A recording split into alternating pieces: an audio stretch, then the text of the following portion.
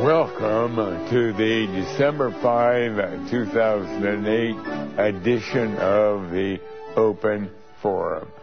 How wonderful it is that again we have an evening when we can spend the next hour and a half looking into the Word of God, trying to understand what is truth, what really is God teaching us in His Word, and how wonderful we can know that we're using a book that has been written by God Himself, and therefore it is absolutely true and trustworthy. But we have instruction in the Bible how to do this. We have to compare Scripture with Scripture. We don't try to relate the Bible to some current event, some great event in what's happening in some nation of the world, and try the two together, and try to tie the two together, and thus find truth. That isn't the way it goes. We have to look only in the Word of God. But this is your program. We want to hear from you. So shall we take our first call tonight, please? Welcome to Open Forum. Hi, good evening, Brother Campen. Yes. I have a question about the Bible. I was wondering, where does it say in the Bible that dreams and visions come from the devil? Drinking comes from the devil? No, dreams and or visions. Oh, dreams or visions. Well, it doesn't say it directly, but it says in Revelation 22, verse 18. That's almost at the very end of the Bible. God says, if anyone adds to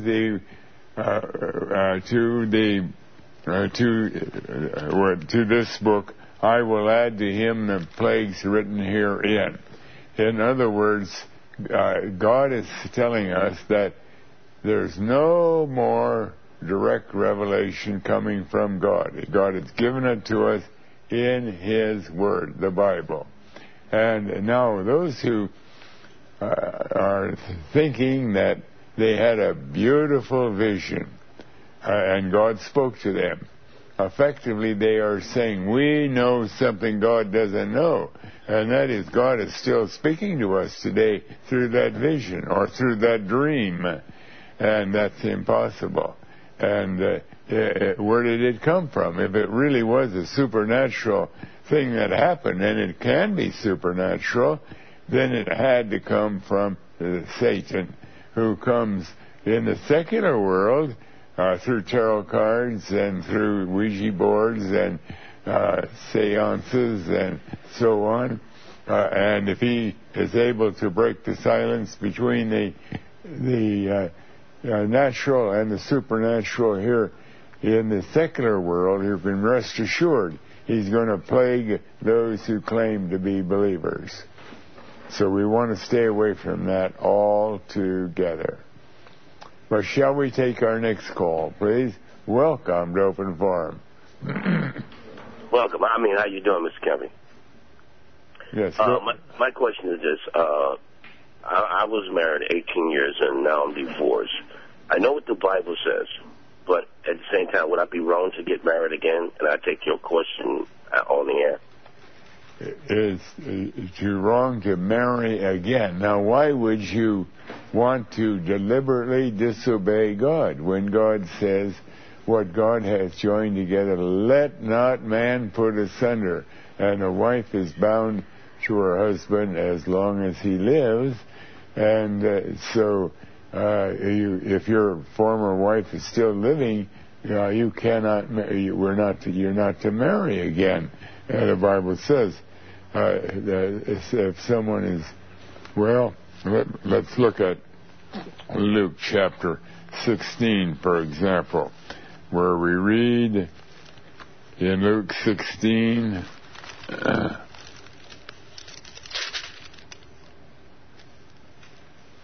verse 18, whosoever putteth away his wife and marries another commits adultery.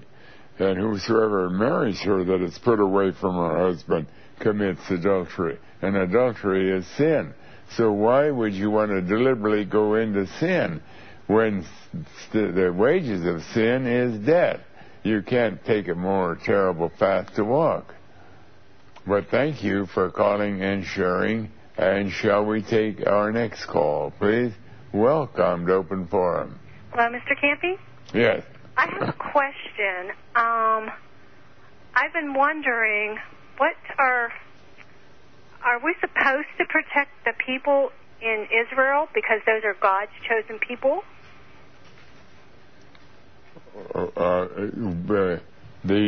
When God talks about His people, right, He is not talking about national Israel. Now, that was true until Christ came.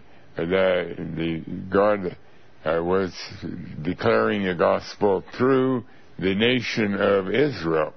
But when he shifted to the church age, then he began to share the gospel through the churches that were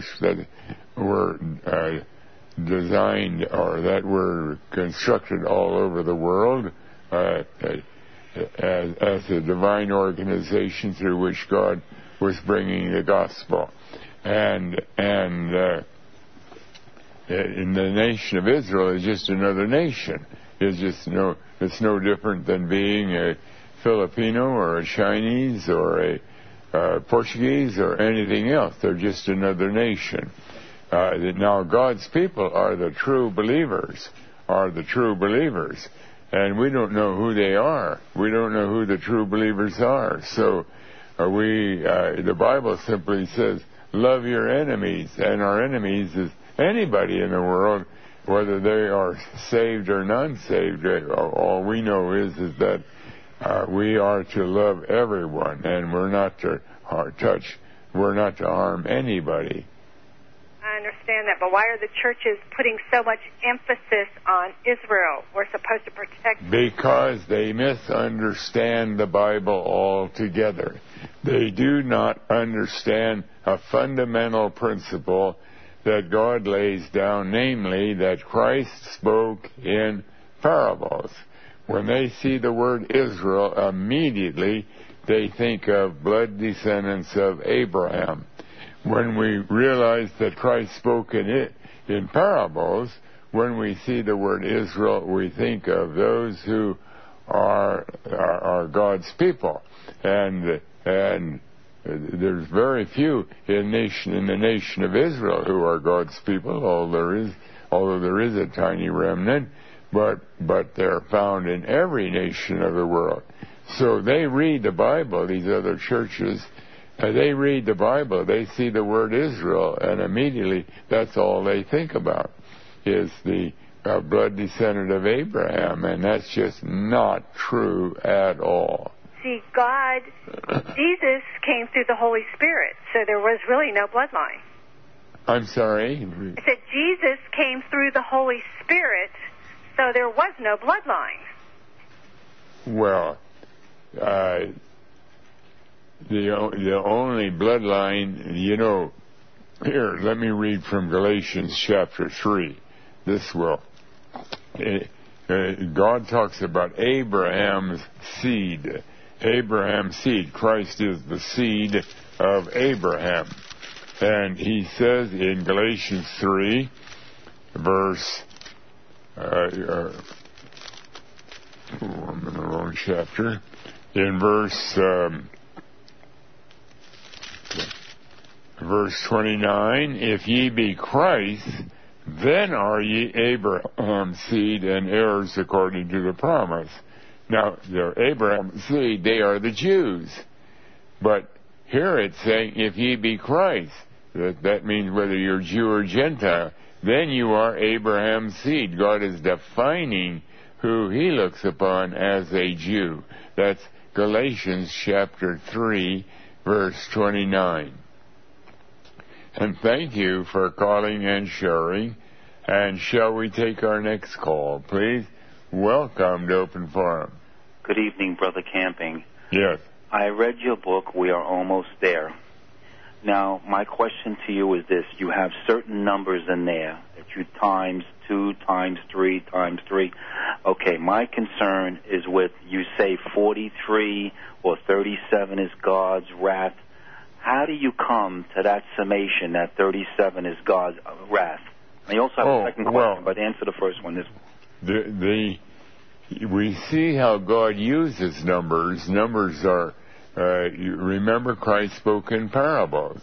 He can use the number 1,000, for example, to be a literal number, or it can also be symbolic in indicating the completeness of God's plan. The number 3 it can be a literal number, but the way God uses it in many parts of the Bible, it spiritually is indicating the purpose of God. Now, 37, it's interesting that God made a point that the flood waters encompass the earth for 370 days. That's 10 times 37. And the flood waters were there to destroy the earth. It's interesting that there were 185,000 soldiers of Sennacherib, a Syrian king or captain, that were destroyed in one night during the days, I believe, of Hezekiah. When we divide 185, break it down, we find that it is 5 times 10 times 37. Again, we find that number 37 identified with destruction. So, and these are both very, very pertinent places. That is, they're very much involved with destruction. So we feel rather safe to look upon 37 as signifying destruction. Now, when you went through the book, we're almost there. There's a lot of information that's all laid out, and it's not absolutely conclusive until we see the proofs.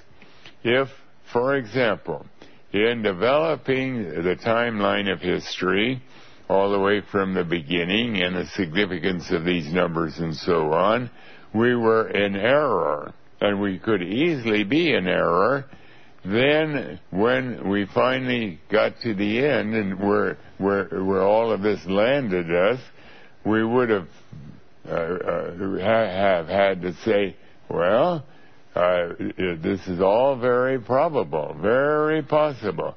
We think we've done a pretty good job in understanding the Bible, but we wouldn't dare say absolutely we know that we have done a correct job.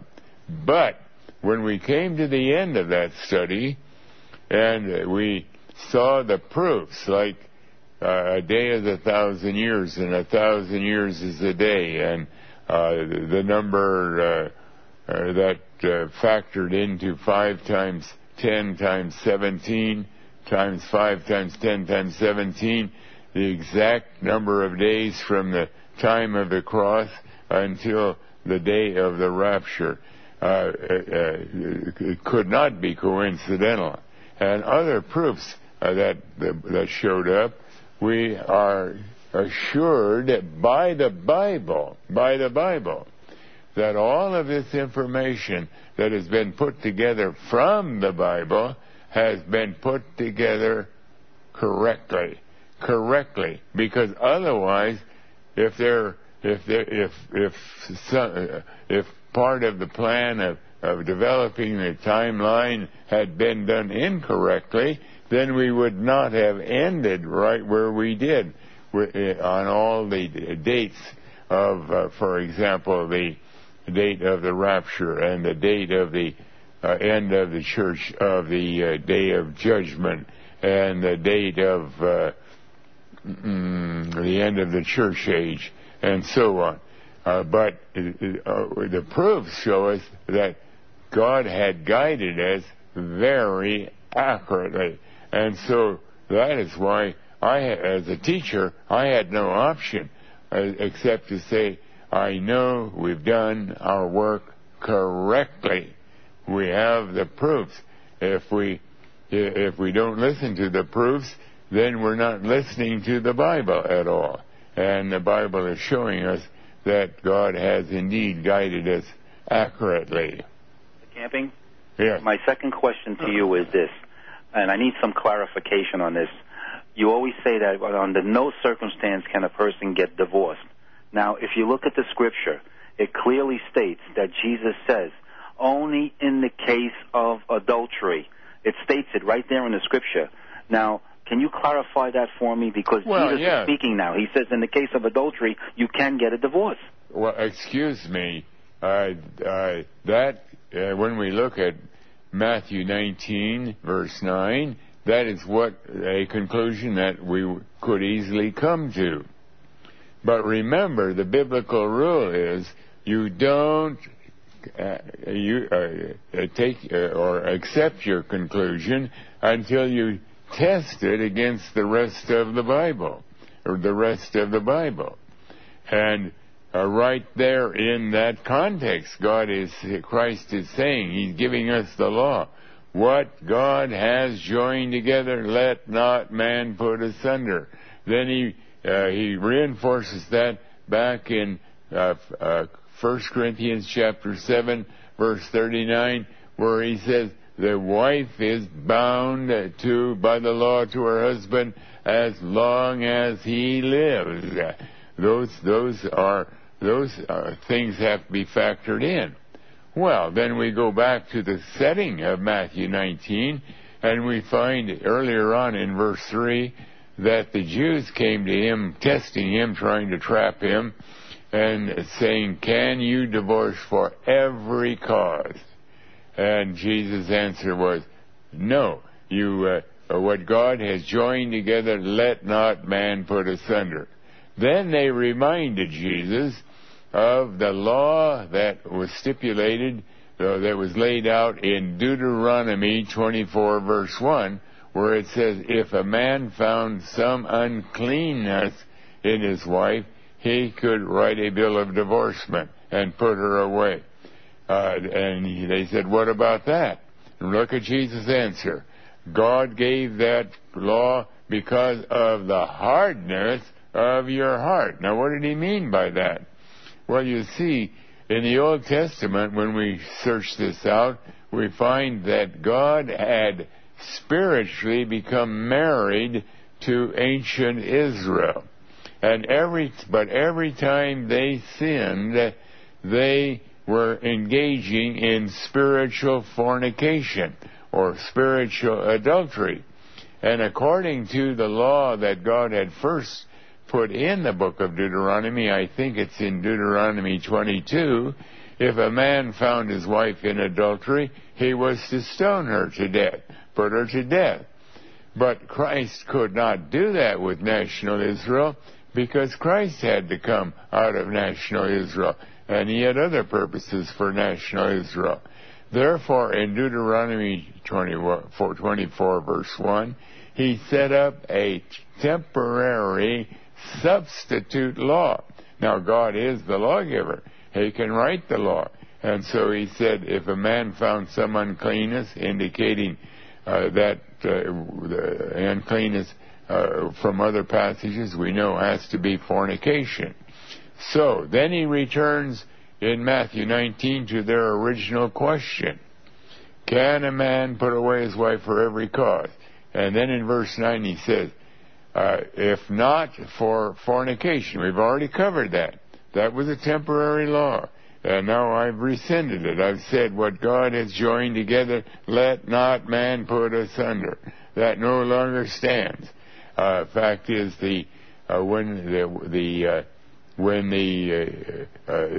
the time of Christ is when that divorce from national Israel became final, so that Christ could become married to the true believers. He became the bride, or we become the bride of Christ as the bridegroom. And so he says, we've covered the matter of divorce, if not of adultery. If not for adultery, for any other reason, he goes on to say there's not to be divorce. Now you see, this is a very complex answer to a simple question. But that's the way God wrote the Bible. And all kinds of people read a verse, and as the verse stands, they can conclude that they know what God's will is. Like, if you want to become saved, believe on the Lord Jesus. As it stands, it seems so simple and so direct. How could it be misunderstood? And yet, if you tried to become saved by believing on the Lord Jesus, you would be absolutely guaranteed to end up under the wrath of God, because you are violating other laws in the Bible that have to also be taken into account. But thank you, Brother Camping. Thank you for calling and sharing. And shall we take our next call, please? Welcome to Open Forum. Mr. Camping? Yeah. Yes, good evening. Thanks for taking my call. I have a question. With everything happening in the world today, yes, the signs of times and all the natural disasters and the corruptness in people's lives, I wanted to ask you, does this current economic crisis that we're experiencing have anything to do with the end times? I know nothing in the Bible that could relate to this current economic crisis any more than anything in the Bible that relates to our war with Iraq or the tension that exists between Iraq and Iran and national Israel. None of these things are found anywhere in the Bible. Now, what about in Revelations, where it talks about buying and selling with, if you have the mark, you can buy and sell, and if you don't have that mark, remember that Christ spoke in parables, and God uses the idea of merchandising in sending forth the gospel. Remember Isaiah 55, it's the call of the merchant. Ho, everyone that thirsteth, come buy wine and milk without money and without price, and so on. It's the call of the merchant. God uses the picture of the ships of Tarshish that went out and returned every 3 years with gold and silver and other things, and that again was spiritually indicating the sending forth of the gospel and bringing into the kingdom of God those whom God planned to save. And so to buy or sell is a figure that is pointing to the sending forth of the gospel. Now, you read about that in Revelation 13, and it's an ominous and terrible thing that is said there, and yet it's absolutely true. No man could buy or sell unless they had the mark of the beast. That is, unless they are owned by Satan. You see, when that passage of Revelation 13 is speaking about the time we're living in right now, the time of great tribulation, when Satan has been installed to rule in the congregation. He's typified there in Revelation 13 as a beast that comes out of the earth. And he has horns like a lamb, and yet he spoke as a dragon. And that is Satan as he comes as an angel of light in the churches. And during this great tribulation, the churches have thrown out anybody who is really a true believer, because they are coming with a different kind of a gospel. They're coming with a gospel that's insisting what we have believed in this church is not correct at all. And so they're thrown out. And the only ones that are allowed to buy or sell, the only ones who are allowed to share the gospel in the churches are those who have their own kind of a gospel, one that is not true to the Word of God. Like I use the illustration of starting out with an idea or telling people that as long as if you believe on the Lord Jesus, you will become saved. That is absolutely false.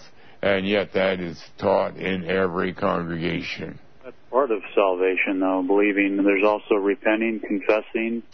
Salvation is a work that God has done entirely. Christ made the full payment for the sins of those he came to save before he ever created the world.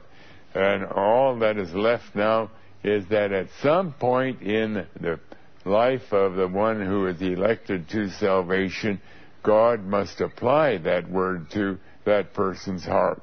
And he can do that as that person, if that person is a little baby, or he can wait until he's middle-aged, or he can wait till an hour before he dies.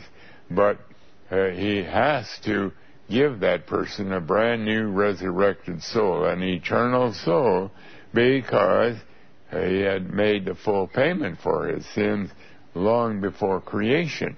And therefore there's no way that that person could ever come under the wrath of God. Now, God does set up a environment in which this happens. Faith cometh, that is, Christ is the very essence of faith. Faith cometh by hearing, and hearing by the Word of God. And that is why God wants us to get everybody possible to start listening to the Word of God. That puts them in an environment where God will complete his salvation, and God will see to it that the right ones come into that environment. He doesn't leave that to man at all. He'll see to it that they do come in that right environment, and then in God's own time, one of the situations that develop when we're in the environment of the Bible is that we want to turn from our sins. We want to do it God's way, even though we know that we're under the wrath of God. And so the best we can do is, and it won't guarantee salvation at all, but this is what is pleasing to God, certainly, as he uses the illustration of the publican in Luke 18, God, have mercy on me. I am a sinner. And so we can plead for mercy, but we always have to recognize we don't deserve salvation. We deserve the wrath of God. But yet, maybe, because God is a merciful God, he might have mercy on me too. But we have to pause for this message. We're continuing with the Open Forum, and shall we take our next call, please? Welcome to Open Forum. Good evening, Harold. It's good to have you back. I have a question about Passover Friday in AD 33. You have allotted a date by the Julian calendar of April 1, and I agree with that. I'm satisfied with that mathematically. But there are some calendars on the Internet that show that Friday as April the 3rd. And I'm wondering how we can deal with that. Well, I don't... you mean April... They're showing the Friday of Passover in AD 33, and they're giving it a date of April the 3rd. And I think that might be confusing. Well, the problem is I don't recall what my conclusion was. I show it in...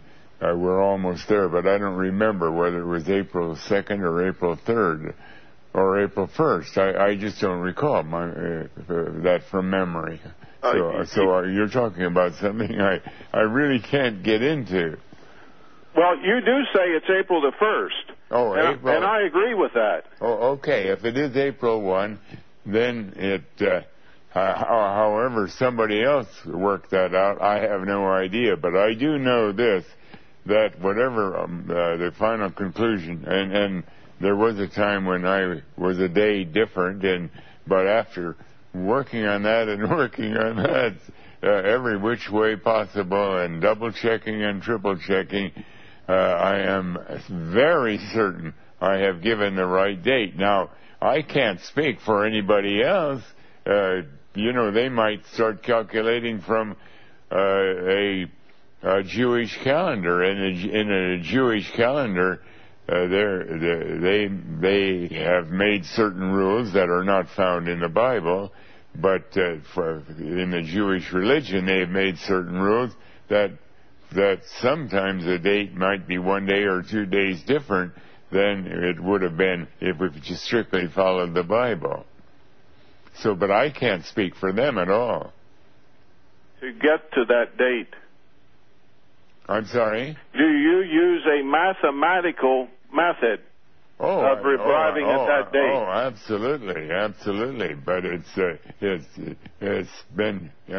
it's been checked and double checked, not only by myself but by others, that we are that is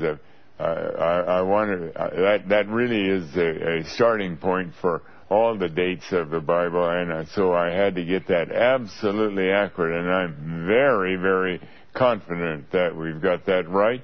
And again, and see, this is the beauty of this whole thing.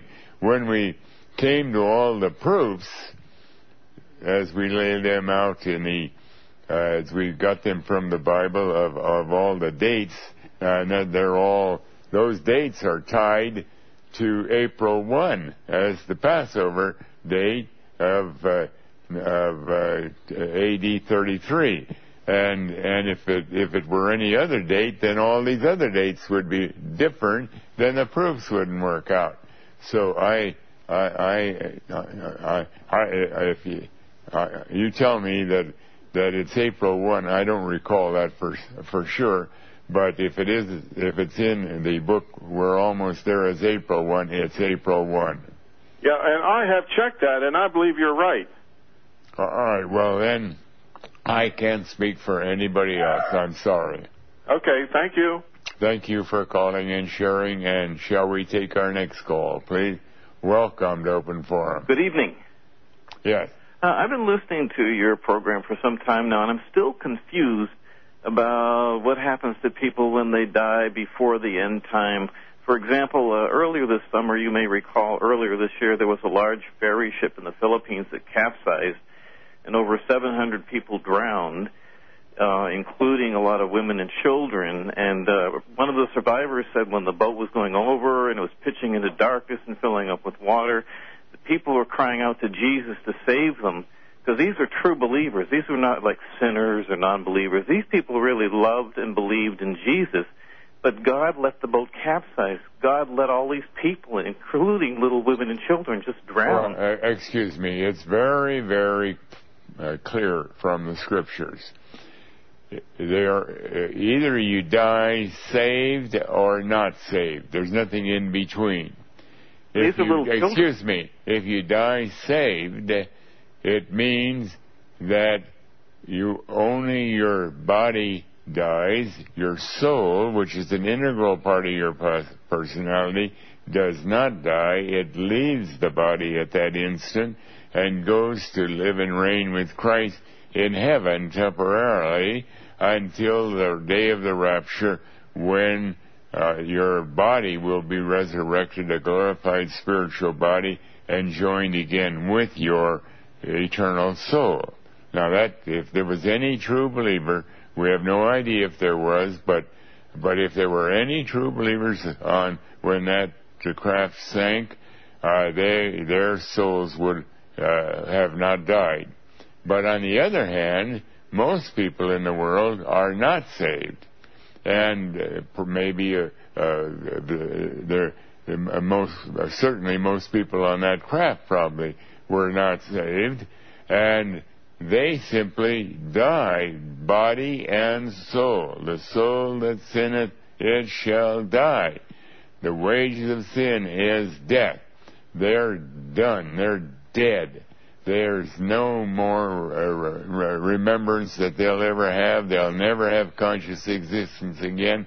It's true on the day of the rapture, the day of the judgment day begins, their bodies, if they were put in a grave somewhere, will be thrown out and to be shamed in the eyes of God, and as a final as a part of the final activity, of God's judgment on people, but the people themselves will never know about it. They simply died. They're dead. They no longer will ever have any conscious existence. Just like when an animal dies, it's dead. But thank you for calling and sharing. And that's a blessing of God, because these people, of course, have that are not saved have really been punished very severely, but they don't know about it. The punishment that they've received is the shame before God, which is terrible shame. The fact that they will not live eternally with the Lord Jesus Christ. They will not be inheritors of the new heaven and the new earth. And these are magnificent blessings that potentially could come to any human being, because we were created in the image of God at the beginning. But because of our sin, we lose that. But the typical person who dies unsaved doesn't even know about that, or certainly is not thinking very much about that. What he's lost is that he can't live his life anymore out in this world, and he is physically dead. And that's a blessing, because those who are alive at the time that the judgment day begins, they are going to experience, many of them will experience the wrath of God and know that they're under the wrath of God, because they have not listened to the final warning that May 21, 2011 is the day when Christ will end it all. Just like just like it was told the people in Noah's day, the exact time when the destruction would occur. And in the days of Nineveh, or in the book of Jonah, those people were given the exact time of the impending destruction. But they repented and cried to God for mercy, all of them, and so God changed, or was able to postpone that judgment. But thank you for calling and sharing. And shall we take our next call, please? Welcome to Open Forum. John 5:30. John 5, verse 30. John 5, verse 30. There we read, I can of mine own self do nothing. As I hear, I judge. And my judgment is just, because I seek not mine own will, but the will of the Father which has sent me. Now, what is your question? Well, what do we do with a verse like that when you see, this verse is emphasizing a principle, namely that while there are three persons in the Godhead, they do not operate independently. They are in perfect harmony with each other, perfect agreement. That has to be, because God, otherwise there would be sin in the Godhead, and that's not possible.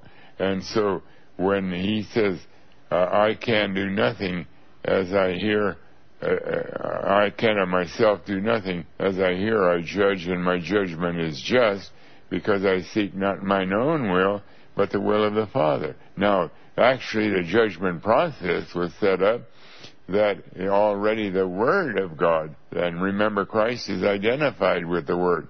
The Word became flesh and dwelt among us. But the Word of God, the very Bible itself, brings judgment. If the day we disobey a law of God, that law will condemn us. We're under that judgment, and that's all in total harmony with the whole Godhead. So when he's saying he can't do something, it's not that he can't do it. He's giving all the honor. I'm sorry. Repeat that. When he's saying like he can't do something, he's He's giving all the honor to the Father. Oh, it's not that he doesn't have the ability to. It's that he is. There is perfect harmony. Remember in the Garden of Gethsemane? Now Jesus had been given an awesome responsibility to demonstrate how he suffered in making payment for our sins. Even though he's not doing it to make payment for sins, that was all done before he ever created the world, and yet he has to go through that terrible suffering again, just to demonstrate to the world as well as other principalities and powers that God may have created, just how he suffered. And so he prayed, Abba, Father, is it possible that this cup might pass from me? Yet not my will, but thine be done. In other words, while it was a horror story par excellence that he had to face, he knew that whatever had been decreed in the Godhead, he had to go through it. There could not be a change. Okay. Thank you for calling and sharing. And shall we take our next call, please? Welcome to Open Forum. Hello? Yes, welcome to Open Forum. Thank you. This is Barella from Tahiti, New Mexico, and I just tuned into your channel. I really love it, and I had just a real quick question on I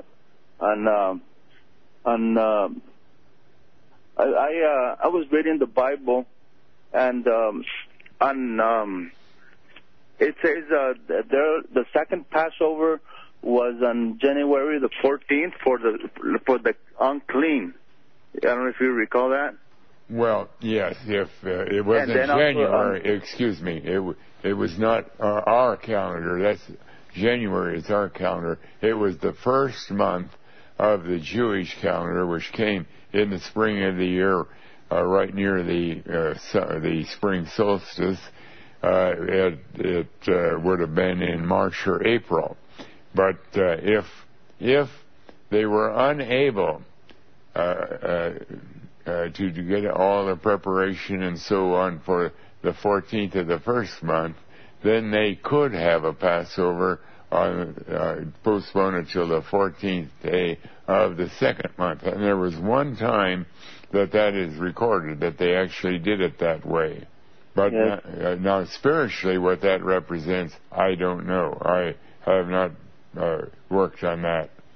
Yes, sir. Well, I appreciate it, and I would ask for you to pray for me and my family, and God bless you, and have a good night. Thank you for calling and sharing. And shall we take our next call, please? Welcome to Open Forum. Yes, hello, Mr. Camping? Yes. Yes, good to hear from you. We know that Christ did all the work of salvation, creation, everything. The work of repentance, as we read in Jeremiah chapter 31, verse 18 and 19, the writer, which God, of course, is writing through him, says, when you turn me, then I repented. So we know that even repentance is all of God. And that just goes to show you that there's absolutely nothing we can do if we're dead in sins and trespasses unless Christ raises us from the spiritual dead by hearing the gospel of Jesus Christ crucified. When Jesus spoke to the Pharisees in John 5:39, he said, you search the scriptures, for in them you think you have, salvation, but they are they that speak of me. They were trying to keep the law, and by the way, you can't do it. You can't keep the law perfectly, and it's Christ that says in Romans 10:4 that Christ is the end of the law for righteousness to those that believe, that are really saved. So just trying to say repentance is even of Christ, Jeremiah chapter 31. I think that's a very, very excellent reference. Let me read it. Jeremiah 31, verse 19. Surely after that I was turned, I repented, and after that I was instructed. I smote upon my thigh, I was ashamed, yea, even confounded, because I did bear the reproach of my youth. And this is a verse that we don't normally read, but it is emphasizing that the turning, the repenting, is because God has turned us, and He's done it by giving us a new resurrected soul. We cannot repent in a way that is pleasing to God until God applies the Word of God to our lives and gives us a brand new resurrected soul. Then we are a new creature in that we don't want to sin anymore, and that's when the repentance, the true repentance, develops. Yes, very good. And also when it says in 1 John that if you're a sinner, you'll confess your sins. God, like it says in Ezekiel 36, after you have gotten a new heart and a new soul, then you'll loathe yourself for your sins. It's that we confess we're still sinners as we live out the rest of our life here in the flesh, not in the soul. And yet we see the glory of God and give Him the glory. It's all because of Him. So in the flesh I'm still a sinner, but in the soul I'm perfectly whole. And I just be patient, as it says in Revelation 14, and wait for Christ and the fulfillment of my body and soul someday in heaven, and to Him gets all the glory. And there's a lot of rest in that, knowing that that I'm still a sinner in the flesh, but yet I'm righteous because Christ is my righteousness. There's a lot of peace and a lot of joy in knowing that, as it says in John 17:3. That's to know Christ as my righteousness. Boy, there's a lot of peace there. I'm not working at anything. Yeah, Christ did all the work. Yep. Thank you so much for sharing all of those thoughts. It indicates the wondrous truths of the Bible. But thank you. And shall we take our next call, please? Welcome to Open Forum. Hello, Brother Camping. Praise the Lord. I'm just excited just for the Lord to come back soon in 2011. And I wondered if there's any question that I've been saved for 31 years, but can a person lose their salvation? Can a person lose? If they sin against God or it can become lukewarm, can they lose their salvation? Well, now wait a minute. How many of the sins that we would ever commit did Christ pay for when He saved us? Yeah. How many did He save? How many did He pay for? He paid for every one of them. And on top of that, if we're really saved, He gave us a new soul in which we will live forevermore. And so, of course, we can't lose our salvation. But the kind of salvation that is offered in the churches, yes, you can lose that because it's not the salvation of the Bible.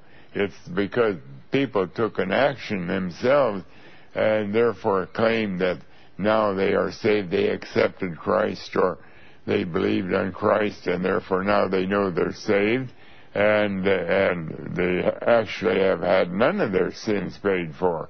So, of course, they're going to lose that. Love you, man. But so when you say for yourself, for example, that you've been saved for years and years and years, think it out very carefully. This is the time when if we find out we're not saved, we can still cry to God for mercy, and maybe God will have mercy on us. Unfortunately, what has been taught in the churches, and this is true of every congregation, is not the salvation program of the Bible. It's a salvation program that is dependent upon something that I must also do in order to achieve this. But thank you for calling and sharing. And shall we take our next call, please? Welcome to Open Forum. Hi, Brother Camping. I have two questions for you. The first one might be kind of silly, but let's say, for example, that I'm going to go out and buy a car, and we know that the end of the world is, about 3 years away, and I decide to take a 7-year loan out. Would that be wrong? Well, I don't know. When we start playing games with this business of the end of the world, we got to really begin to ask, am I serious about this matter of Judgment Day coming? This matter of Judgment Day is way more serious than buying a car and taking advantage of something. What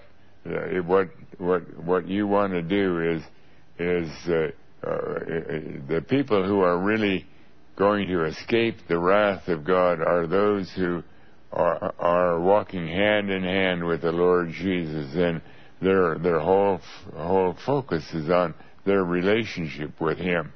But you pray for wisdom about anything of that nature. Just pray for wisdom. I'm not going to give any direction. Okay, I have a second question. I'm not sure if I'm saved or not, but I feel like the Lord might be drawing me, and I happen to be dating a girl that is doesn't really have a lot of interest, and the Bible and that kind of thing, and it's causing a lot of stress, obviously. And any words of advice, or just pray for some wisdom on that? Well, of course, the Bible says don't be unequally yoked with an unbeliever. And if you are dating a girl who is, why are you dating that girl? Why are you romancing that girl? Because it is with the idea maybe we can get married someday.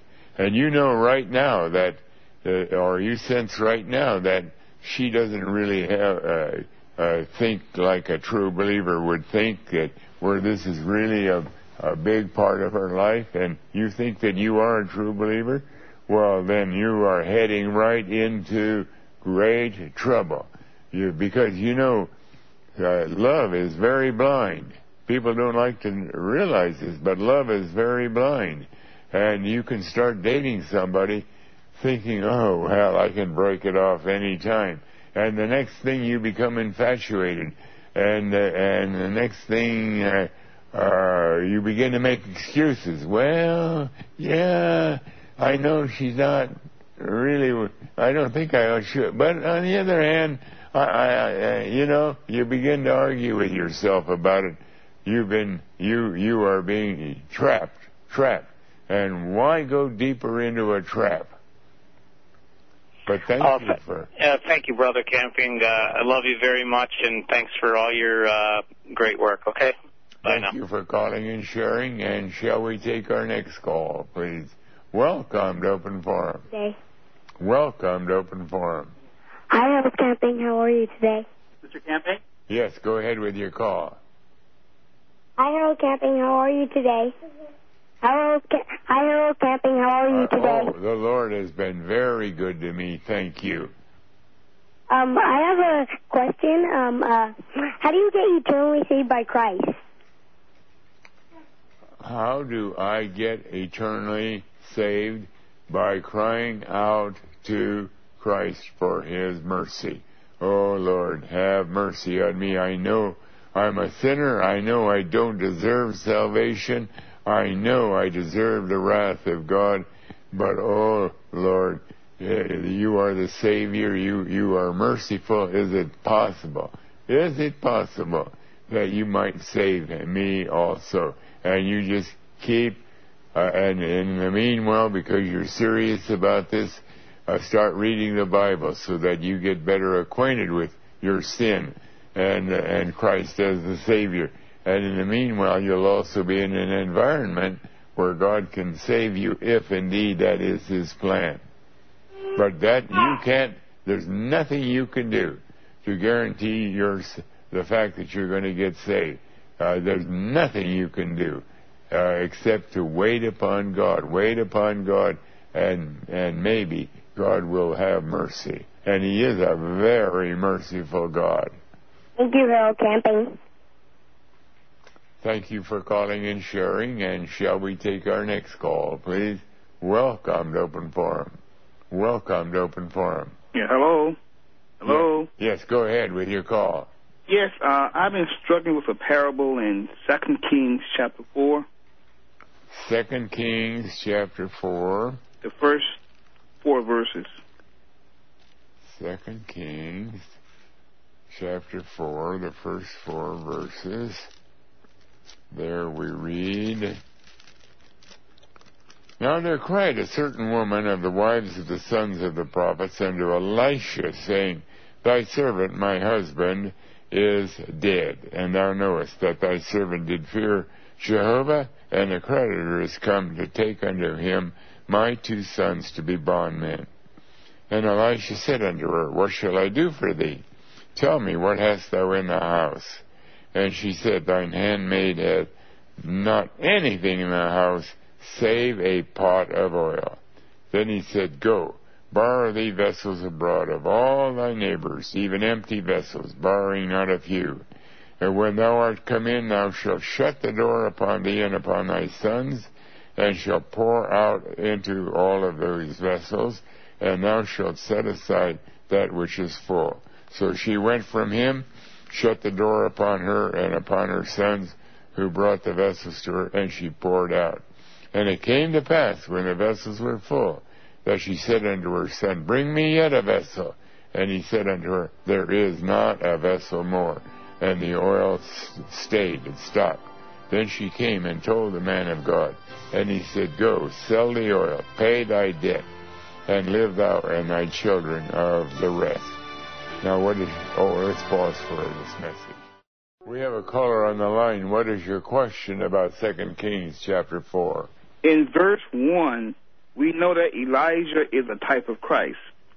There's a word, they say in creditor. Is that the word of God? It's saying what? In verse 1, it used the word... and the creditors come to take unto him my 2 sons to be bondmen. I don't know. This is a parable, of course, a historical parable. It's an actual fact of history that this did occur. And the vessels, the empty vessels, clay pots or whatever they were, represent the lives of people who are empty without the gospel. The oil represents the gospel. And the fact that the gospel multiplies as we faithfully present the gospel. But now, who the creditor, how that fits in, I don't know. I haven't looked at this for a long, long time, and so I wouldn't be able to help you. Isn't it amazing how God makes the Bible so difficult? I've been struggling with this for a while now, and it's amazing. Okay, well, but I'll tell you, what does that do? It keeps us humble, and brother, do we need that all the time. If we could go through the Bible and every time we look at a page we can, it all comes, we understand it or perfectly right then and there, my, we could be developing an ego that would never stop. But, you know, when you look at a passage and you look at it and read it and pray for wisdom and search the Bible for parallel passages that might help, and you can't find an answer, it's a very excellent experience we're going through, because it keeps us very humble. It keeps us pleading, oh, Lord, I don't know anything. Lord, you teach me. And now and then a passage does come open and we thank the Lord, recognizing we didn't deserve that. But thank you for calling and sharing. And shall we take our next call, please?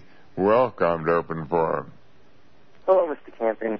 Yes. I just start off by saying thank you. I know that you've been at this for a while, and the Bible talks a lot about those who stand up for the name of Christ and who are persecuted. They are blessed. So, sir, I want to tell you that you are truly blessed, because you've been doing this for a number of years. Even when people were speaking against you, you sort of stood up there and hang in there and fought for what you believed in. You put a lot of knowledge and wisdom into a lot of the facts that you've pulled out of the Bible, and a lot of people have a lot to thank you for. And you should be very proud. I want to offer... Well, excuse me. I'm not. That's the last thing I want to hear, that I should be very proud. I ought to. Because how can I take any credit for anything? I'm just a hey there. I'm just another ordinary human being, and why would God open my eyes when somebody else's eyes have not been opened? That's only the mercy of God. But what is your question? Well, sir, actually, I would like to disagree with you. I think that you're a very blessed man to have been given the spiritual eyes to be able to see and find what you've been able to find, and to share it with so many people. I'm sorry. What is your question? On your last call on the empty vessels, I'd like to offer an opinion of what that might be. Well, I don't mind admitting that God has blessed me, and that gives God all the credit. But He's not blessing me because I deserve it. He is blessing me because of His mercy, And, by nature, I'm a sinner like anybody else. I deserve the wrath of God. And why? In fact, any one of us who truly becomes saved, we have experienced the highest blessing of God. Do any of us deserve it? Can any of us say, well, I really deserve this in any way? And the answer is absolutely not. Now, will you have a suggestion on 2 Kings 4? Yeah, on the empty vessels, everybody has a spirit, a Holy Spirit and soul. And when you become a sinner, your soul becomes empty. And it's only through the forgiveness of sins that your vessels get filled again. And that sort of ties back into fasting. You don't pour old wine into a new vessel. It's about fasting for 40 days. And once you're rid of sin and rid of Satan and evil, then you refill and refresh the body with a new Holy Spirit and a refreshed soul. Well, wait, excuse me. We don't fast to get rid of sin. Fasting has to do with sending out the gospel. There are people who believe that they have to fast to get rid of sin, but that's not taught in the Bible at all. There's only one place where there was a command to fast, and that was on the Day of Atonement. But on the Day of Atonement, it isn't people who got rid of sin, it was Christ. It was focused there on Christ as the Savior. But in Isaiah 58, fasting is emphasized in connection with sending out the gospel. But thank you for calling and sharing. And shall we take our next call, please? Welcome to Open Forum. Yes. Hi, Harold Campins. My name is Gina, and I pray every day. I try to pray for everybody and for my family and for everybody in the world. My question is that my brother and my sister, they're in the Congregational Church, and I'm trying to get them out of it, and I don't know what else to do. I keep praying for them, and they think I'm crazy, I don't know what to do anymore. Well, now, are you talking about your young children are going to church? No, I'm talking about my siblings, my brother and my sister. Well, if you still have authority over them, you can tell them no, you can't go, but then substitute something else. That you're using the word sibling, which is a word that has to do with children, but are they your brother and they're your sibling? I guess is a brother and sister, aren't they? Yeah, my brother. And you don't rule over them then. But all you can do is pray for them. There's not one of us. I don't think there's any human being on the face of the earth who has truly come to become a child of God and does not have very many beloved relatives, brothers, sisters, parents, children, whatever, who are doing something that they think is right and is wrong, and they will not listen to you. And what can we do? We feel so strongly about it because we just don't want to see them come under the wrath of God. But we have to remember, salvation is God's business.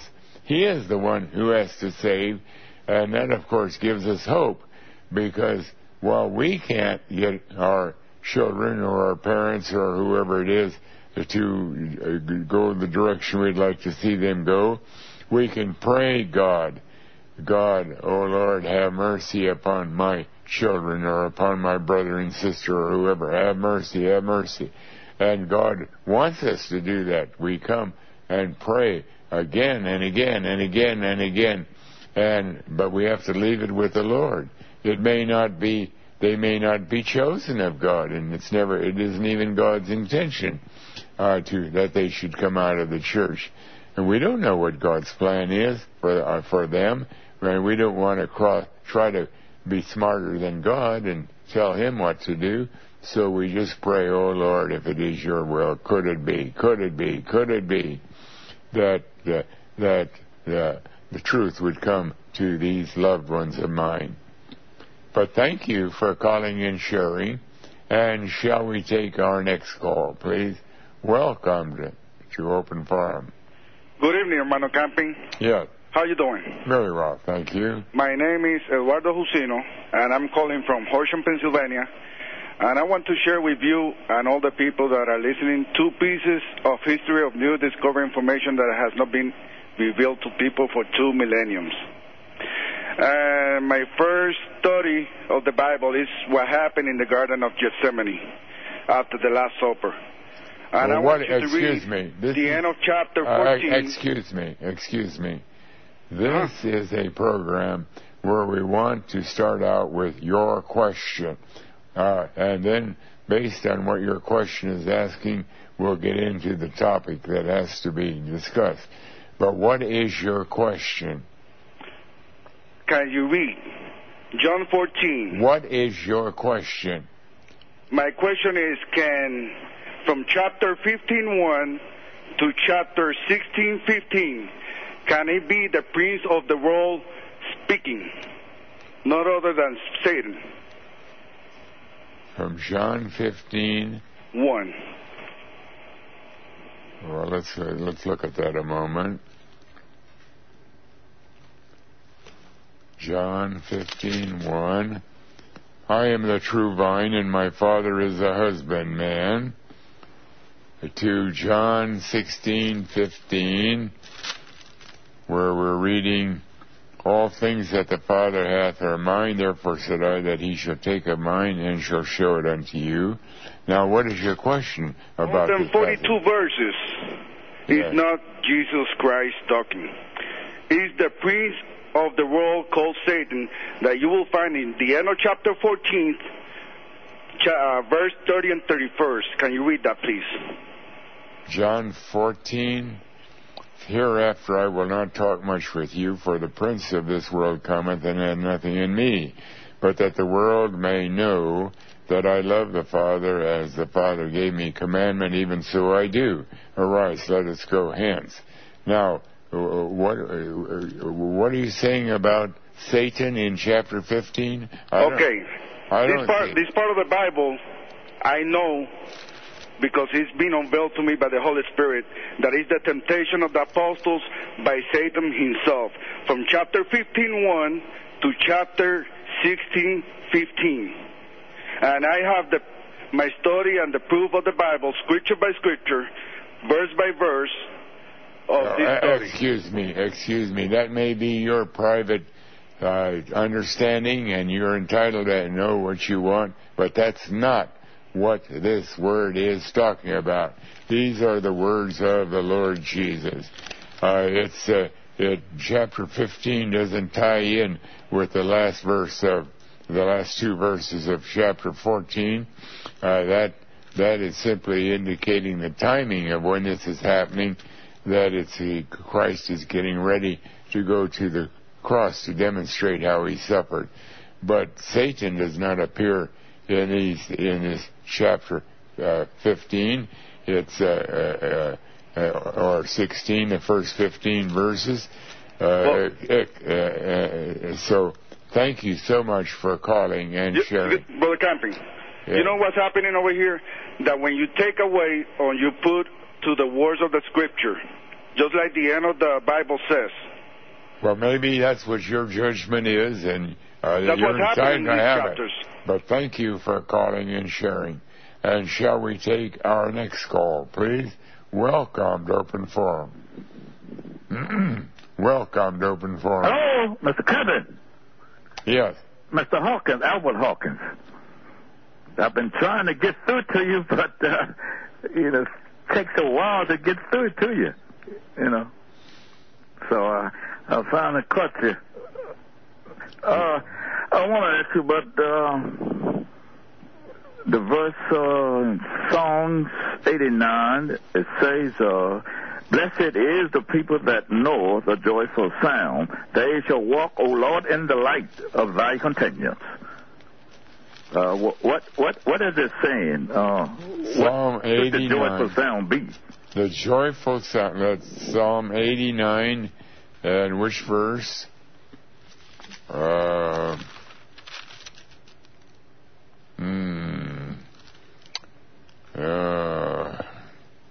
I don't have the verse, but the joyful sound, and that is a true biblical statement.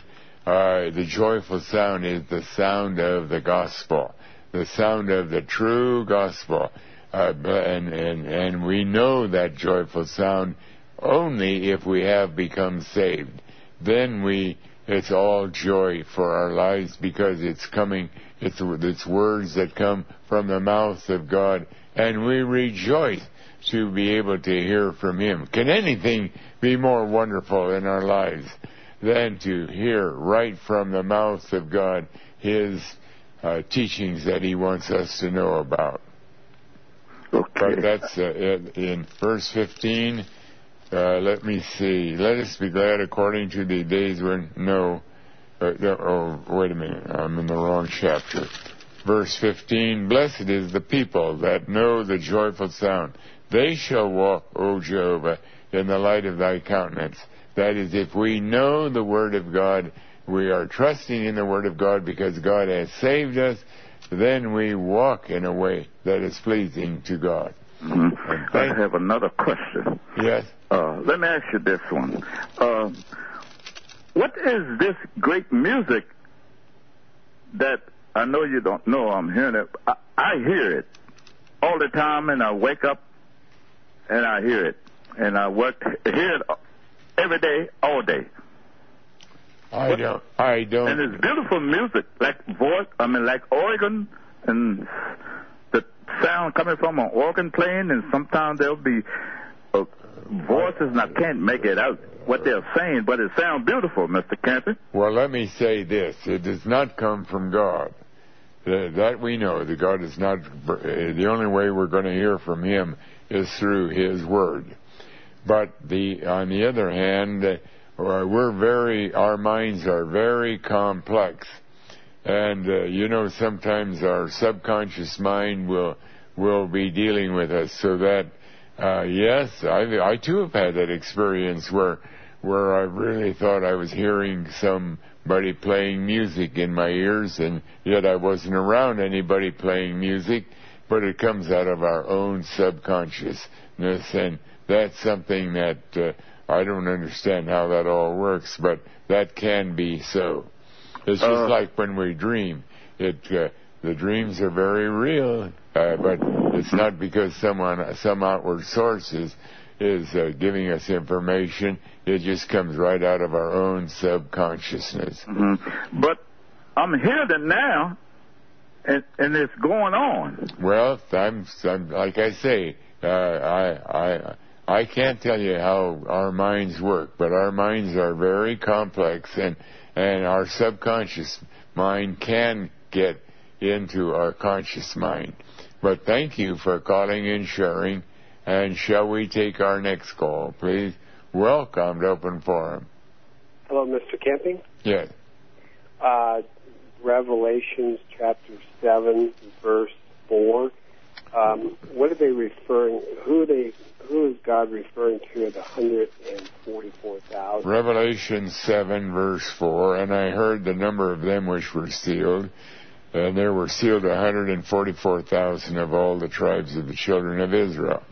Now, this is referring to all of those who became saved during the 1955-year period of the church age. They are typified by the names of 12 of the tribes. It says all of the tribes, but actually all of the tribes aren't named here because these tribes of Israel are looked upon spiritually. They refer to those who have had identification with the kingdom of God. and 12,000 out of each tribe. It's the complete fullness. It is not giving us an actual number. It's a complete fullness of all those who have become saved during the church age. Now notice in verse 1, after these things I saw 4 angels standing on the 4 corners of the earth, holding the 4 winds of the earth, that the wind should not blow on the earth, nor on the sea, nor on any tree. In verse 3, they were told, hurt not the earth, neither the sea, nor the trees, till we have sealed the servants of our God in their foreheads. And then there were 144,000 sealed. Now, the Great Tribulation is when the 4 winds began, that is, God began to bring judgment. And that could not begin until he had completed whatever work he had planned for the church age.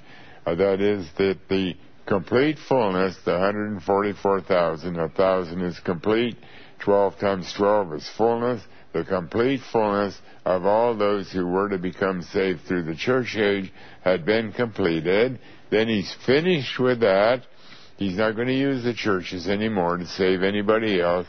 And now he is going to begin the period of great tribulation, a final 23-year period or 8,400-day period, during which he's going to still save a great multitude, but it'll be outside of the churches altogether. And in the meanwhile, judgment is coming on the churches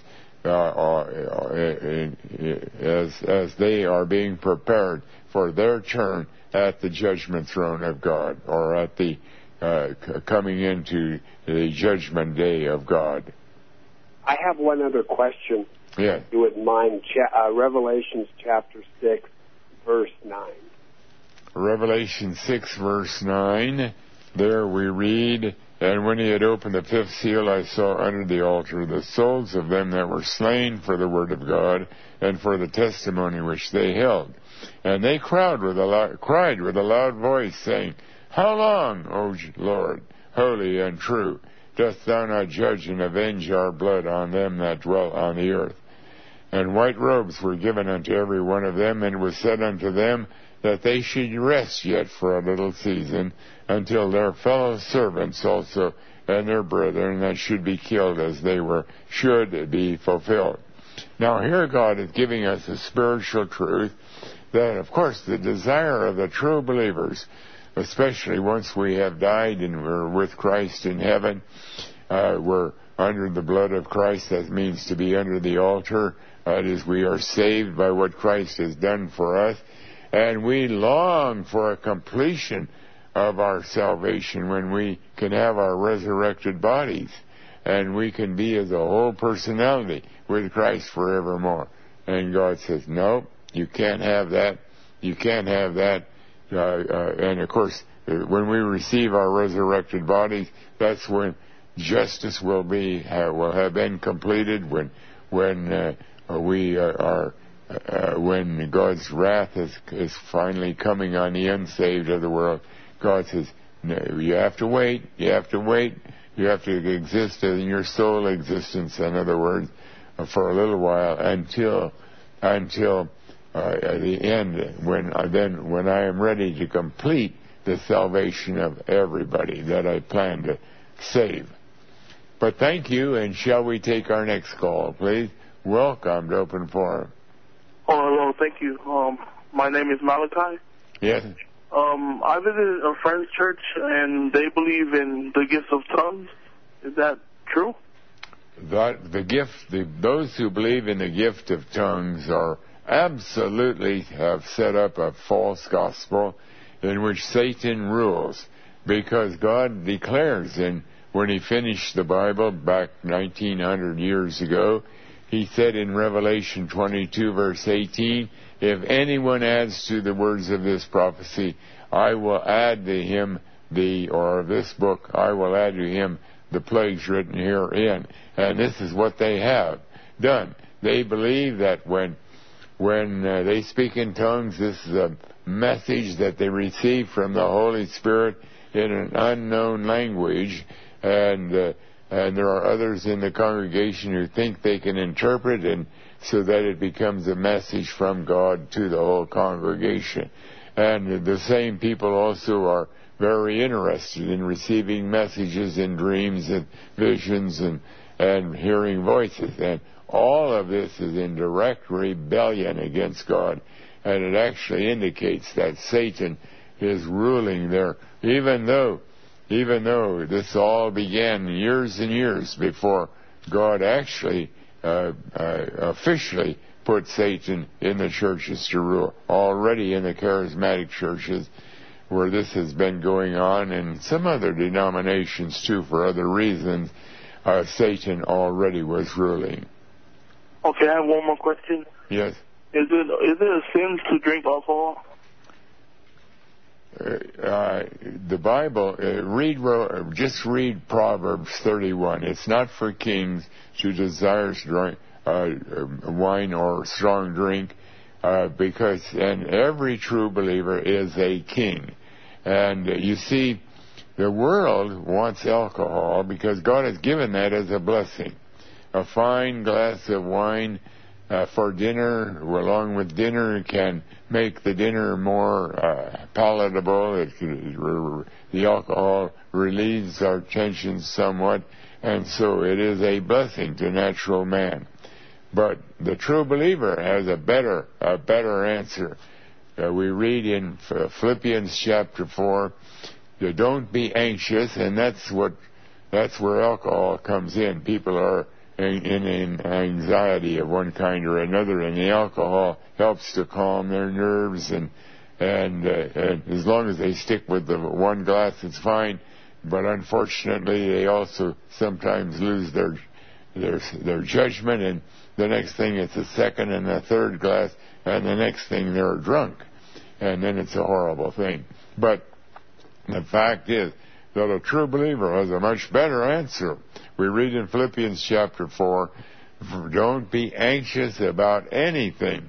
In the Old English, it's don't be careful. That's an Old English word for anxious. Don't be anxious about anything, but with prayer and supplication, with thanksgiving, make your requests known to the Lord.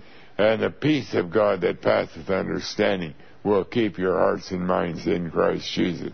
That by all odds is a far better solution to anxiety than a glass of the finest wine. But thank you. Sir, God bless. Thank you for calling and sharing. And now we have come to the end of our time. My time flies by as we get into these questions in the Word of God. But boy, it is a pleasure to have the Bible to give us answers. Because when we get an answer correctly from the Bible, then we know we have wisdom. Then we know we have truth. And that's hard to find in these days when there's all kinds of self-serving and people are doing it for their speaking like they do know and they don't know. Until our next open forum, may the Lord richly bless you. Good night.